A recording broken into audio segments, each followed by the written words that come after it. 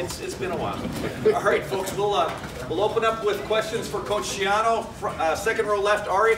Ari Washman with the Athletic. Greg, last year you were in a position, you almost became a head coach. I was just wondering, from your standpoint, when they're making a decision to have an interim head coach, you seemed like the logical decision just from the outside. What was your take on the decision making, and you know, did you feel as if this was an opportunity for you to step in here? Well, whenever you have a situation like this, it's very complex. But when you have leaders like Gene Smith and President Drake, they understand this institution better than anyone. They understand what's needed at the time. So what we have done as a staff, I think, is what's special. You know, Ryan is certainly qualified to do this. Kevin Wilson, myself, and the rest of the staff, guys like Larry Johnson, have done this a long time.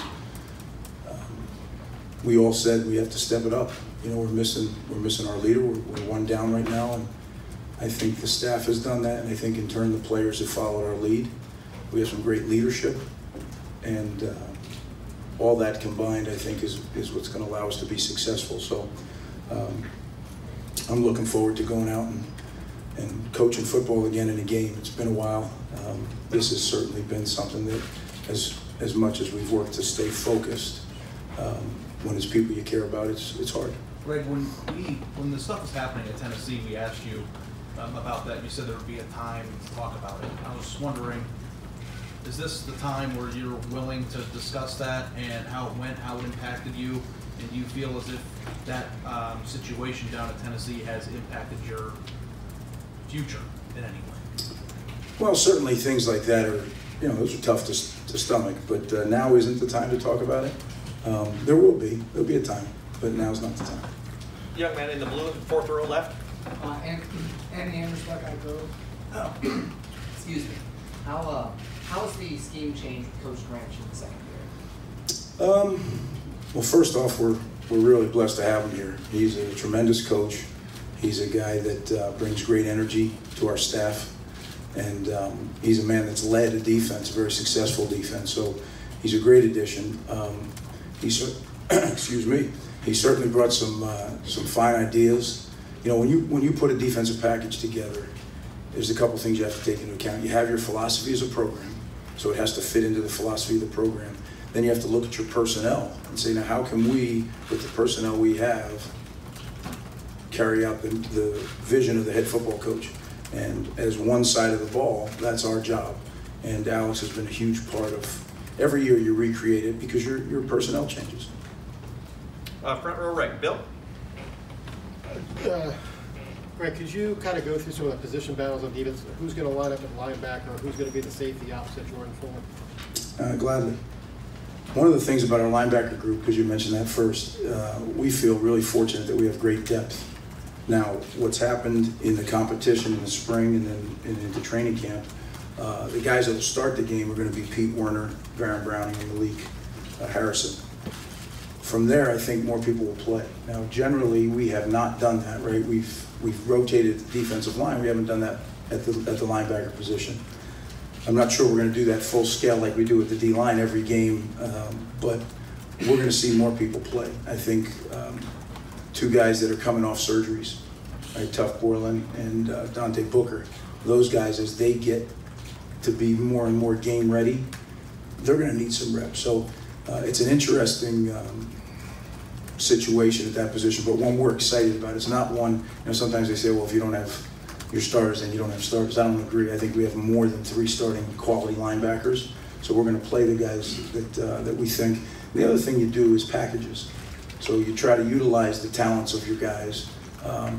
So we have different packages and different situational football that will allow certain guys to get on the field. For Warner, what enabled him to become a starter? Well, I tell you, he's made quite an ascension, right? You saw him kind of grow up on the special teams last year, and that's, you know, the history and tradition of this program. That's how it's been. Guys have made their name on special teams and then continued that ascension, and he did just that. He had a great spring. He really, really worked hard to change his body, to mature his body, and he's a much bigger man now than he was as a freshman. And I think with every rep he gains valuable experience. He's getting better and better and better. So, you know, his arrow is certainly pointed up. Front row right, Austin. Hey, Greg, Austin Ward from Letterman Row. Also, just to stick with those linebackers, when do you all expect Tough 401 to be back? We saw him participate just in those 2 open practices. It seemed like he might miss the whole season, but when do you think he might be back now? He may be back this week. You know, it's amazing the way he has rehabbed, the job that our people in the training room, our medical people have handled him, the way Coach Mick has handled him, and more important than any of that is the way that Tough is such a committed young man to what he's doing. And he's made incredible progress. As a coach and as a father, I kind of am hesitant because that's a serious injury, as you know. But you know, you have to trust the medical people, and if they say he can go, so we'll see. You know, by the end of the week, we'll figure out what he can and can't do, or what he should or shouldn't do. But he's ahead of schedule, well ahead of schedule. Dating back to the spring, you guys said the other safety spot was the biggest concern, maybe on the whole team. Is that still the case for you? Are you uncertain going into week 1? Has Isaiah claimed that job? Where do you sit there opposite Jordan Fuller? Well, I think it's been a great competition, which has raised both Isaiah and Jossin's game. They're both going to play. And if you remember last year when we started the season with Jordan and Eric, right? They both played, and then Jordan pulled away and became the starter, and became a really fine starter, as we know. So I don't know if that'll happen, or if all season long those 2 guys will go back and forth.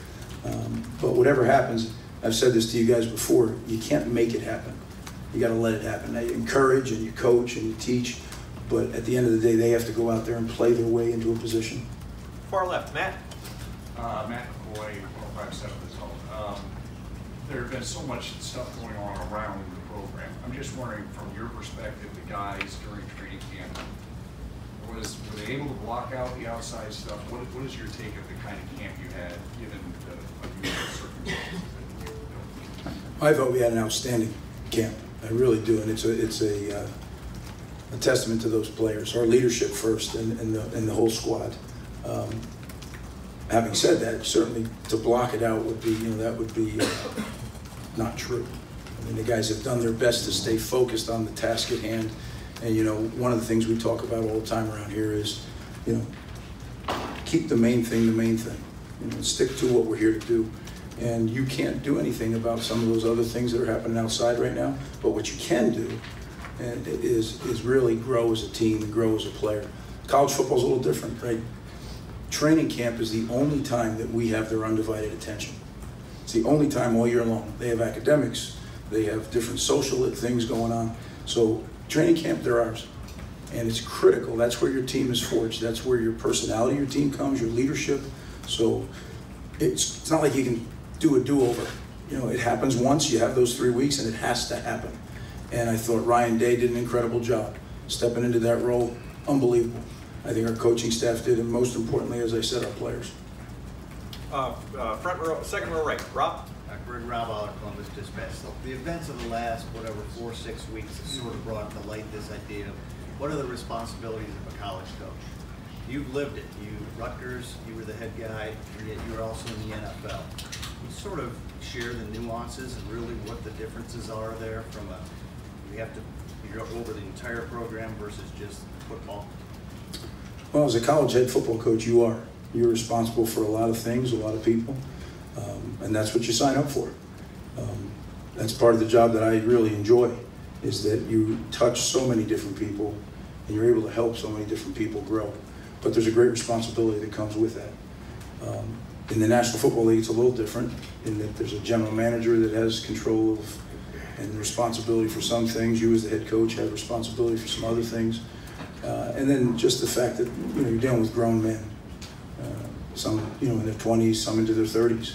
When I first started coaching the NFL, my first stint, I was 29 years old, and I was coaching people that were older than I. So it is, it's definitely different. The relationships you bond in college with the players is different because they're developing as young men, and it's incredible to see when you recruit a guy as a 15 or 16-year-old, and then you see him graduate as a 21, 22-year-old. It's like your own kids. I'm going through that now with my own children. That's the age group that mine are. And you just see it by the day, how they change and how they mature. And that's the thing that brought me back to college football, quite frankly. and the part I love most about it. As a follow real quick, which job is more stressful, ultimately? You know what I say is, in college football, it's a lifestyle. So if your family has, the NFL is the way I put it to people, 6 months of the year you work a normal job. So you go in, 7:30, 8, and you get home for dinner. College football, that's not the case. College football, your family better be part of it because there's not enough time to do both. There's recruiting, spring football, recruiting weekends. So, I heard Ryan say something about having his son around here. That's what I always tried to do because I know you can't have two things going. You have to make it one, otherwise it's hard to do justice to either. Second row left, Lori. Coach Urban always kind of downplayed his role in the defense. So, are you guys, how are you defensively feeling his absence, if at all? Well, I think first of all, Coach kind of does that to be humble. He's involved in every facet of this program. But I think defensively probably less than offensively because that's where his specialty is. I think the biggest thing you miss is his leadership, the inspiration, the things he provides, not only the players, but the coaches. And, I always felt one of my biggest jobs as a head coach was to coach the coaches. Because then that is exponential. That can spread throughout the team. Coach the coaches and really help the leaders lead. And that leaders meaning the players. Ryan was very complimentary to the assistants you've given him. What do you feel like is the most valuable thing, the most valuable insight maybe that you've been able to provide him throughout this whole thing? Well, we've talked a lot, and Ryan's only been here a year, and I've only been here going on my 3rd year, so I didn't know Ryan before he came. We've gotten, I'd say in the last 30 days, a lot closer. And that's been neat because he's a special guy. He's got a bright future. Probably be himself. We have a program here, and as Ryan has told our staff and told our players, he's holding the spot until Coach gets back. So we have a program, we have a philosophy, we have core values. We're sticking to the plan. But within the plan, there's daily decisions that must be made. And I told Ryan, listen, hear me out, hear Kevin out, but at the end of the day, you have to do what you feel comfortable with. Because your name now is in front of that program. Front row right, Tim. Tim May, Columbus Dispatch. Greg, what is the biggest mistake you made in your first game as a head coach that still sticks with you? You remember? Oh, I remember it very clearly. We're at the University of Buffalo, which was a monster crowd, as you can imagine, right? Yeah. Rutgers, Buffalo, we hadn't won forever. And I'm so excited to go coach the game, and I'm going to lead the team onto the field. And I'm standing in the tunnel waiting for them to say, go ahead. And I noticed that I don't have my call sheet or my game plan with me. So now an experienced head coach would call the assistant over and say, hey, do me a favor, go get the game plan in the locker room. But not having that experience, what did I do? I worked my way through the crowd, through the players, got it, sprinted up, and just as I got back, we were able to take the field on time. But that's what I remember. Thankfully, things calmed down a little, and we won that game. But yeah, that's my recollection. Was there a sense, though, going into that there were going to be decisions you have to make like that as the head coach? During the game. How do you prepare for that as opposed to just worrying about the defense or the offense? I think certain guys, from the minute they get into this thing, are preparing to be a head coach. And that's just the way they're wired. And I think other guys are really great assistant coaches, and maybe someday they become head coaches or maybe they don't. From the day I started coaching, I knew I wanted to be a head coach. And I worked for some tremendous, legendary head coaches, both in high school and in college and in the NFL. And I constantly was studying them. And my high school coach, Mike Miello, who started me in this profession, he told me, you're going to go on and you're going to work for several people. Don't only write down the good things, but write down the things you wouldn't do. So I took that advice very seriously and was preparing the whole time.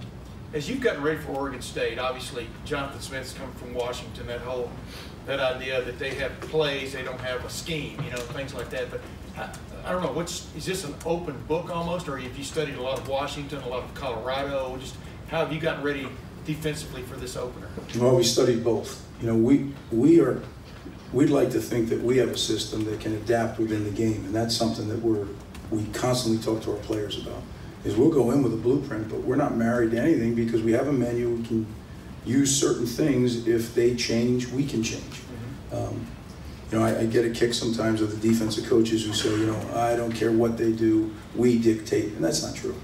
They line up in a formation. We don't tell them how to line up, and then we have to react to that. So it starts with that, and it obviously goes much deeper. But I think that in games like this, new head coach, offensive head coach, has an offensive coordinator, so you really have to spend some double time studying both, but not marrying yourself to either. Because you may get a third, you may get a hybrid.